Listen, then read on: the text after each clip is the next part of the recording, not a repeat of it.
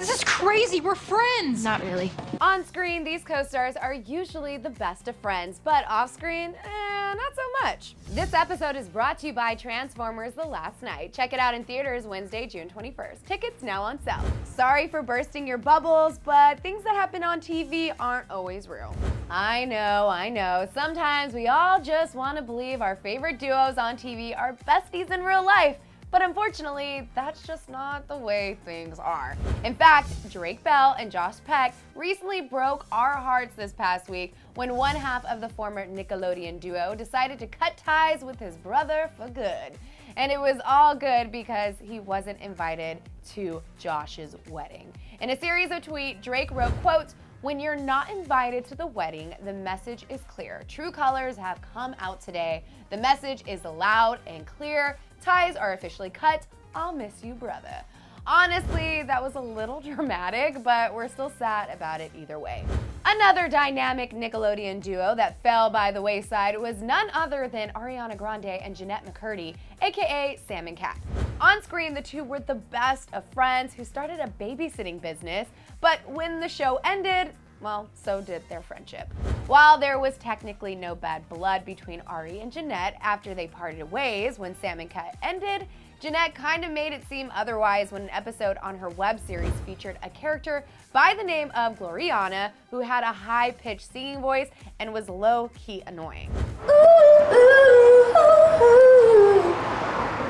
Holy Sarah Bronson! I haven't seen you in like, I don't know, a week? Oh my god, I'm joining you. Kind of makes you wonder who Gloriana was modeled after, huh? Because, you know, they don't hate each other. Gloriana, Ariana, rhymes. Just saying. Anyway, moving on. To no one's surprise, Chad Michael Murray and Sophia Bush definitely don't talk anymore. We don't talk anymore. Although the two were able to work together for 4 more years after their brief 5-month marriage ended, it's clear they didn't really end up on good terms because Sophia made this comment about her ex-husband on an episode of Watch What Happens Live.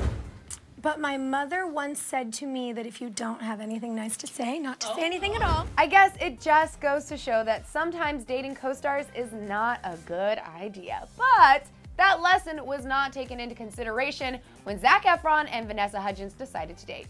We all know the two starred in the TV movie phenomenon High School Musical and dated for quite some time after the HSM cameras stopped rolling. But once the two parted ways, the communication between them also stopped.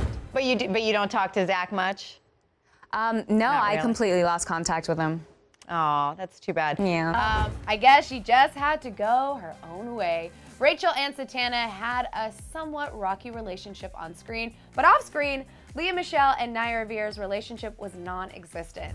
That's not to say the two weren't friends in the beginning, because they were.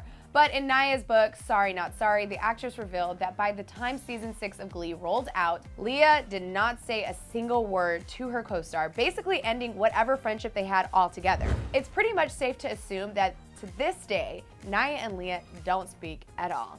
Were you surprised by any of these? Let me know in the comment section below, and don't forget to subscribe. Thanks for hanging out with me right here on Clevver News. I'm your host, Jackie Idenisi. See you guys next time.